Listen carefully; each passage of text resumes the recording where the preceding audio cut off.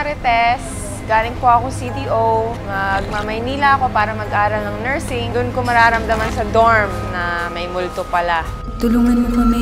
Si Marites kasi, marami siyang nararamdaman sa dorm niya na hindi niya ma-explain at hindi naman siya normal. So, syempre, lahat ng kung sino man ang nakaramdam nun, magtatanong, diba? So, hihingi siya ng tulong. Doon papasok si Emer, si Rayver, kasi naghahanap na siya ng sagot. Thankful din ako na si Rayver yung unang leading man ko kasi napakabait talaga. Tsaka, ayun nga, from a different station, a breath of fresh air. So, ayun, masaya. Mga panaginip ko, palala ng palala.